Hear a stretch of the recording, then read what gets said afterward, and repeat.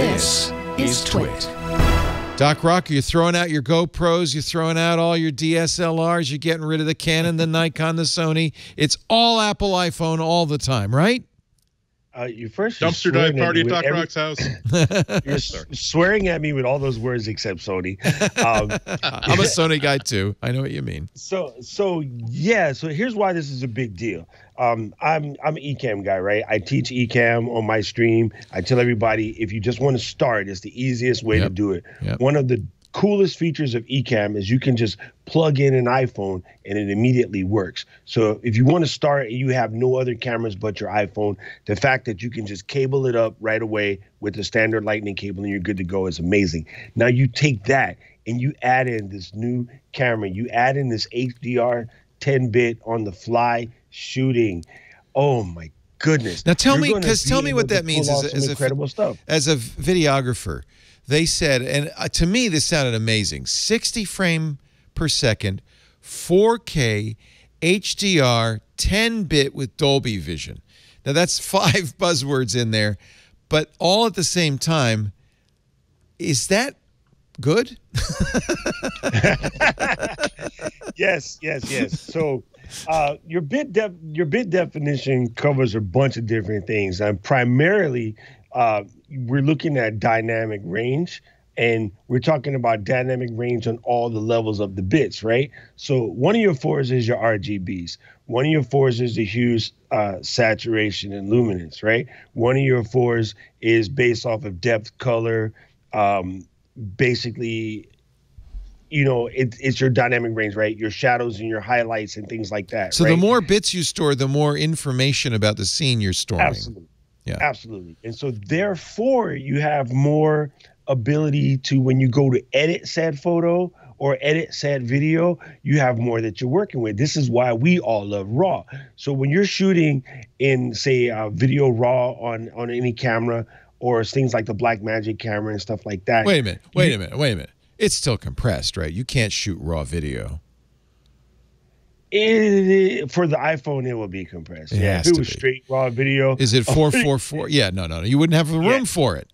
Yeah, that itself, it will burn out. So it is going to probably be in the HEIC codec or the XAVC codec, which is still somewhat compressed. But these are very good, though. These are good codecs now. Yeah. You watch it all day, every day on TV, yeah. You don't even think about it. Yeah. You know what I'm saying? So we're beyond the days of squishing something down or squiz, as my friend Dinah would say, squizzing things down to, you know, like the original MP3 format, and it just sounds like rubbish. I mean, we're at a whole different game and space with compression and things like that now.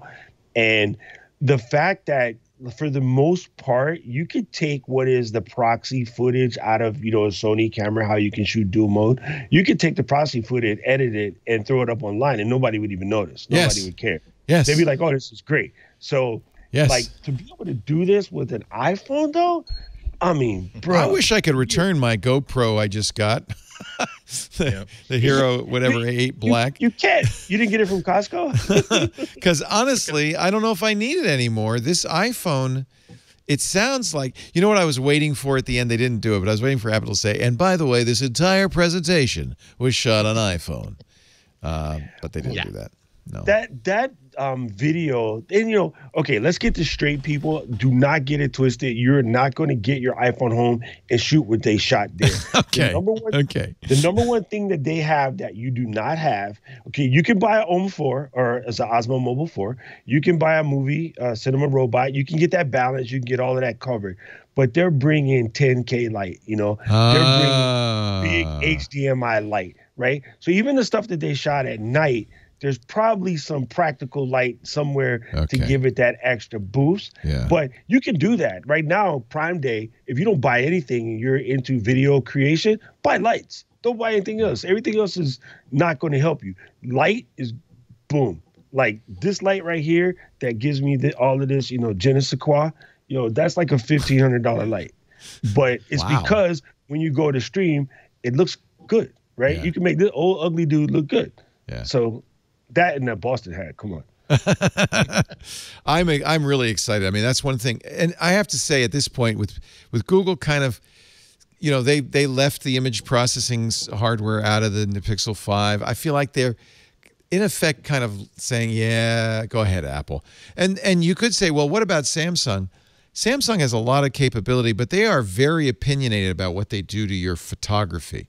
And I think unless you like that Samsung look, it is not a natural look. What the iPhone is going to give you is the best, most realistic photos. They're supporting some, by the way, this is some video on the website. There's no point in me streaming it at 720p, highly compressed.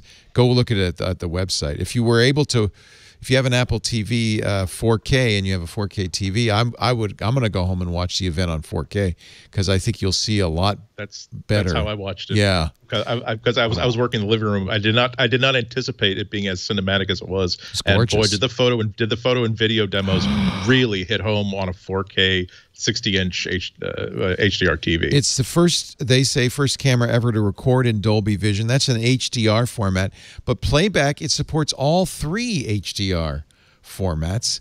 I don't think any other phone does that. The iPhone 11 was 8-bit HDR. This is 10-bit HDR. Dolby Vision is, stunning. The screen now, they're even calling it an XDR screen to kind of emphasize that you're going to get the brightness. The nits were super high. The resolution, almost 500 pixels per inch. And you're going to get the HDR. So you're going to look at that screen and you're going to see what you shot. And it's going to look fantastic. I think this is an amazing camera. I think Apple is now making perhaps certainly the best phone camera out there, and I suspect it's a camera that's going to compete even with DSLRs. They're offering something now called Pro RAW, or will be, which gives you all of the bits off the sensor. That's the raw part, but also saves the computational data, the Fusion engine, all the Apple image data, from the pipeline data, which means, and it with obviously you're going to have to get an app that'll support this. I'm sure Apple's will. Makes you wonder if they should have kept Aperture around. Although they did point out that Adobe Photoshop will support it. I imagine Lightroom will support it. That's Luminar. You think Luminar will do it? I hope so. Skylum will do it. Those boys are super, super quick. And then on the iPhone, you can know right away that Pro camera. And I have to give a shout out to Umi Workshop, who's in the chat. He's their designer for that. Makes all the buttons look cute. That Pro camera app is already one of the dopest apps for the iPhone. So be able to do photo raw with that app, you're going to be basically like having a mirrorless camera. And Apple did say there is a kit. We will expose all of the features of this camera so third-party camera apps can use it. This is going to be the first real head-to-head of Google's philosophy in making a camera versus Apple's philosophy in making a camera. The previous czar of Google photography, who just recently left Google, thank you very much, and went to Adobe, gave a long interview after he I think it within Gadget, I think, I could be wrong, but which he's talking about but why has Google used the same image chip for the past 2 or 3 years? Image sensor for the past 2 or 3 years from Sony, and he said, well, look, at some point the pixels that we're getting are going to be as good as they're going to get. We're not going to make the mistakes of other makers and try to make the pixels smaller, because that will result in more data, but more garbage data. And the philosophy that we've always had, that we think has paid off, is we're going to make better calculations based on getting great data from each pixel that we actually have. And so it's not that because there have not been any real revolutions in sensors lately, it's just not worth us putting our money and style into that. And to be frank, when I go through I test lots of cameras. I've tested every iPhone. When I scroll back through at least Instagram, which I realize is not like the portfolio level image viewer, at times it's very, very hard for me to see the difference between something that I shot on my Pixel version 1, which was my daily carry until like 2 or 3 months ago, and a phone that was made this year and cost 2 or 3 times as much. Mostly because I think a lot of it is because this 4-year-old phone is running like 2020 versions of Google's image processing software. Right. But the thing that really got my interest, because I really am an enthusiastic amateur photographer, let's say, the things that I was seeing in all these descriptions was really, really good. For one thing, that, hey, look, we've got a bigger image sensor. Not that, hey, we've got a 40 megapixel image sensor, but again, we have bigger same pixels 12 in our image megapixel, sensor. but they're 1.7 microns now. Right. So they're they gather bigger. more light, as you said, Doc Rock, f1.6 on the Much wide much angle. larger And aperture. 65 millimeter on the telly. Yeah. 65 on a phone. And that's well. So it's interesting because that's a 52 millimeter lens, but they have 2.5x optical zoom on the lens. They also have optical image stabilization. I mean, this is something Sony became famous for. Yeah. This is built into the camera. And by the way, the features are now part of the selfie cam. So in the past, you've given up a lot of night sight and everything. Yeah, you've given up a lot of stuff to get that selfie. Not anymore. You got deep fusion, you got smart HDR, you got night mode, you got Dolby Vision recording on the selfie cam. But I don't want to leave you out, Rosemary, because we've got these two camera guys over here getting all excited. Three, maybe, if you include me. Do you take pictures? Oh, you're muted. Poor Rosemary. She got so bored with this, she went off and got a cup of coffee. Go ahead. Tea. Or maybe we're talking over so much that we actually psychically turned off her microphone from where we were. We're sorry. We've lost you, Rosemary. No, I sneezed and I stood on my cough switch to sneeze so that I wouldn't deafen you, and then forgot. So I take a lot of photos, actually, especially the last couple of weeks. My dad's been redecorating my place, so I've taken loads of photos of all of the work that he's done so I could show my grandparents and everything, you know, like what we've been up to. And I don't really know a lot about photography. I did have a digital SLR at one point and learned how to use it, and that was fun, but lugging that around, it was too much work. Well, and I think you're the person they're aiming at, somebody who says, I'm not a camera buff, but look at these pictures. You know, that's the thing. Like, I know enough about the camera stats to look at it and go, that's good. Especially a telephoto lens. Like, I actively try to avoid zooming on digital photos because you are just copying the pictures. Yeah, it's terrible. And so I much prefer, like, you know, I got the Pro because I wanted that telephoto lens again. I wasn't willing to give that up for the ultra wide. I find that I do use the ultra wide more than I was thinking, but I use telephoto more than I use ultra wide. So I am going to be getting Pro again purely for that. And I'm going for the Max because it does have a better camera. It also has better battery life and a couple of other things that I wanted. But you know, it has that camera, and that's the selling point for a lot of people. You know, they walk into a store looking to get a phone and somebody shows them the amazing photos that you can take and they'll buy it. Just to be clear, the Pro Max and Pro have the same camera features, right? No, yes, yes and no. Oh, the Max has more? Yes. Yeah. So, for instance, the Pro's focal length is 52 vice 65, and then it's 1.4 microns versus 1.7 microns. Oh, so I want that bigger sensor is what I want. Right. So the ultra wide and stuff is the same, but other than that, that's where you're going to get your changes is going to be, you know, the telephoto lens, and then of course the pixel size. But to your point, Leo, what you said about Rosemary's case is 100% true. It's the people that I don't need to know about camera, because the camera does it for you. Yeah. And that's always been Apple's maneuver, right? I'm going to these are the dope pictures you're looking for. Can I shout out, maybe again, I benefited from having watched it live on a 4K HDR display. One of the demo pictures that really blew me away was they had a portrait of a person with very, very dark skin, number one. Number two, that stair shot. Very high contrast too. So the camera side of their face was in shadow, and yet it was pulling lots of detail from that shadow.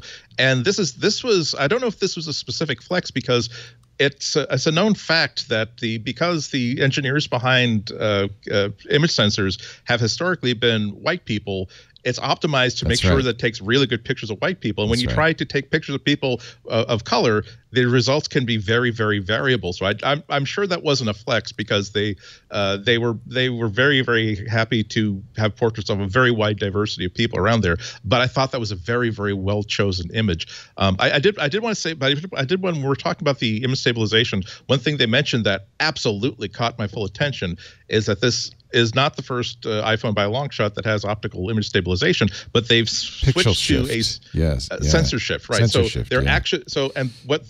basically the actual silicon sensor moves around, and they said with 5,000 micro adjustments per second, being able to give you a 2-second stabilized handheld. That's all great, but I couldn't help but remember my the camera that I bought 5 years ago, the Olympus OMD EM1, which I still love. I use every single day or every single week. It also had, being a professional camera, it also had sensor shift 5-axis stabilization. And a year later, Olympus gave me a free firmware update that would let the 16 megapixel sensor take 40 to 50 megapixel landscape pictures. And this technique has been used on a lot of different cameras where engineers figured out that, wait a minute, if we have the ability to move this image sensor in micro little adjustments on our whim, that means that we could take the original 12 megapixel picture, if it's locked down on a tripod, then shift that sensor over just a bit so we can capture some of the information that was between those 2 pixels, and then shift it up a little bit and capture some more information that was between all the pixels that we took before. And it's not even necessarily pixel binning, which is the way of cheating a good picture out of a high resolution bad one, but you're actually able to pull serious additional detail and realistically functional 20 to 30 megapixel images from a really small sensor. Now, Apple didn't even hint at this, let alone announce it, but I couldn't help but think that if I were a camera engineer working for Apple, and I had I'm a senior camera engineer at Apple edition of the iPhone 12 Pro, and so I can do whatever it is with this that I want. In my off time, I would be building a 50 megapixel landscape photography app for this thing, and then we would see if we could actually put it into a shipping product. But it just, and I'm excited about it because this is the day. We're only 2 hours or so outside of the announcement, so my mind at least is full of, well, gee, this could mean this, and wow, the potential for this is here. But it's part of what gets me so excited about this camera. I mean, I actually own a decent enough. Well, actually, this is the $350 Pixel phone, so this is not by a top drawer of anything by any means. But a few years ago, I bought a $500 Panasonic Lumix, very nice Sony image sensor pocket camera, so that I could still have a camera in my pocket that would take better pictures than even a $500 or $600 or $800 phone. I found myself thinking that if I were going into the AT&T store, the Verizon store, with $700 in my pocket to buy the new iPhone 12 because they said that, I really just want the iPhone 12, and I were to look at this, and they were able to convince me of how much better pictures I could take with the Pro model for $300 more. I could easily talk myself into saying, well, you know what? For the past year, you've been thinking maybe I should buy one of those $600 Sony pocket cameras for when I'm traveling, but I don't want to take my real camera with me. Or every time I've been disappointed by the pictures that my phone camera has said, this would be like getting a camera that, for my purposes, would be almost as good as that for $300, and without having to carry an extra charger, an extra device.